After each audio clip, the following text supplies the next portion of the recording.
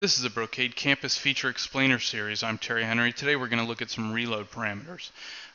So if I just do a reload question mark on my device here, I've got a couple of options on reload. So I can reload after an amount of time.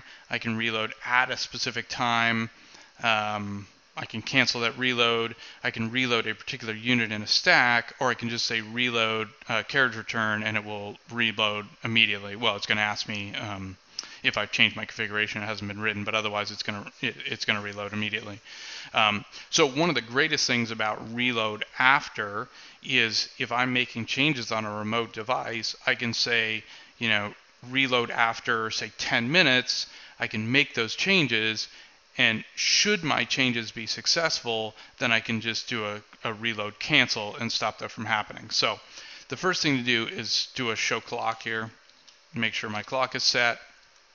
It is. So I can say reload after, let's say, well, if I do a question, days, hours, minutes, right? So 0 days, 0 hours, and 10 minutes.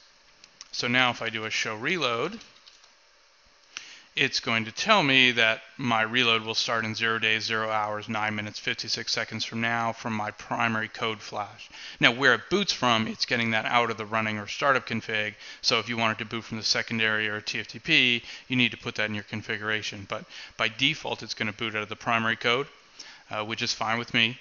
And so now I would go in and make my changes to my remote end, and should those changes be successful, I just need to do a reload cancel, and now my schedule is canceled. So if I do a show again, now there's no scheduled reload.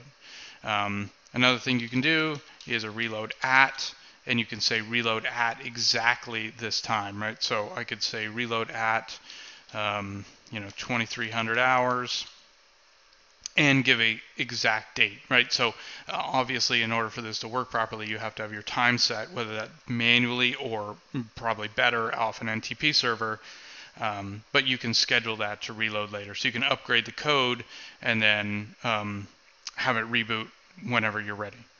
Anyway, that's it. Thanks for joining.